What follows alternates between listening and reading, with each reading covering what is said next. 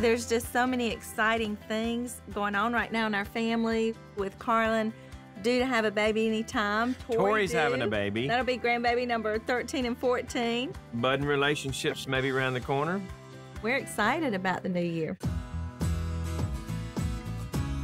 So once we do the bedroom, then we have, oh, get the door. Oh, come on in. I'm so glad it's warm in here.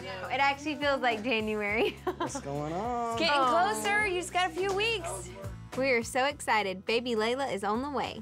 Come on, let's get that bedroom decorated. It needs major help. That's okay. So I followed your instructions so far. We have been in countdown mode with Layla. I make a list pretty much every night for Evan of things that we need to do that week. Getting her nursery done is at the top of the list. That's beautiful. It turned out very pink up top, though. Yeah, the top is. I know it's supposed to be more peach. But it's not bad. I mean, it's a little girl. I was gonna be one of those moms that was very like neutral and super stylish. And then I found out I was having a girl and I was like, everything pink. Pink paint, pink room, pink bed, pink pillows. I don't care, it's a girl. So yeah, she's gonna be a little princess. These are some kind of railing things. I don't know if you wanna put those on. I think it'll take away from it. Then we'll put those up. You know what I'd do though? What? I'd have Michael make pillows out of it. Oh, I love that. Little pillows that match, and you can put one in the chair. That's really cute.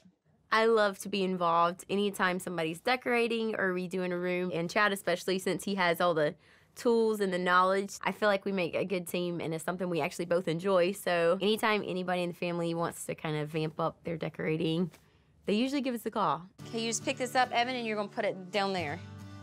Okay. And it has little openings for the corners. Yeah? Yep. It's just like sheets, You right? got it. Evan, you're about to have a child. Here. Oh, what? How are you feeling about that? Oh, I'm feeling amazing about that. Thinking of Evan as a dad is like a completely new perspective and like view of him. I just literally cannot wait to see him hold her for the first time. I can't imagine my feelings until it actually happens. Me either. That's where I'm at. But I know you're gonna be great. Thanks. How are you feeling? Are you feeling good? I'm thinking I'm not knowing what I'm gonna do.